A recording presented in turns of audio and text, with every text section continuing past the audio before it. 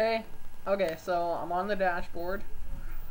So what you want to do is when you're on here, you see the game, you go over to your account, click it, go down to switch profile, and then go through all your profiles. You should only have one. Go to recover gamer tag and recover.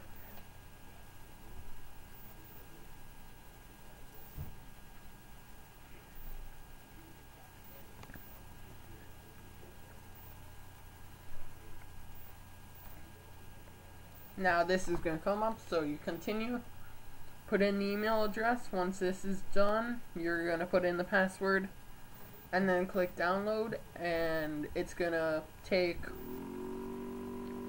I don't know, anywhere from 10 minutes to a couple hours, depending on how fast your Xbox is and your internet connection. So yeah.